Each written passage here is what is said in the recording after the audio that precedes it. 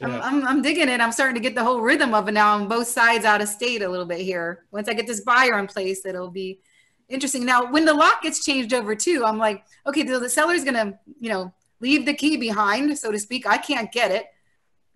We need to change the locks. The new person's coming in. Should I just go on Craigslist and get a handyman that I hope I can trust? Or because now this handyman that I don't know in another state or city's got the key. I'm like, whoa, what do I do here?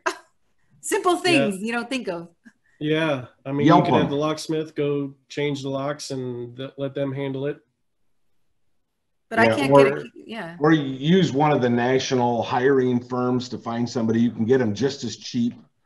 Like who? What do you mean by national hiring? Oh, the names are escaping me right now. I just used one not too long ago.